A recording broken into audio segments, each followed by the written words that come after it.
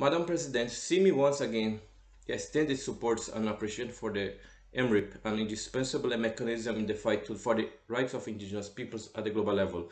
We commend the comprehensive study on the right to self-determination of indigenous peoples, which reinforces the declaration itself and the two UN covenants, in addition to forming part of the international jus cogens. In Brazil, in the Choclin case, debated as general repercussion under analysis by the Supreme Court, touches precisely on this right, which was correctly addressed by the Judge Rapporteur Edson Fachin. He reaffirmed the correlation of the indigenous thesis with the right to the self-determination, referring in his vote to the Declaration and ILO Convention 169.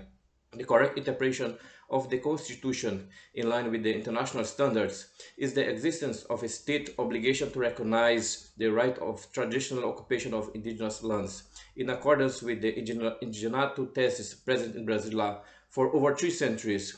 Contrary to the Constitution and international standards, there is the thesis of the temporal framework, which limits the traditional right to occupy land, legitimizing the forced evictions and significantly contributing to a process of extermination of indigenous peoples in Brazil.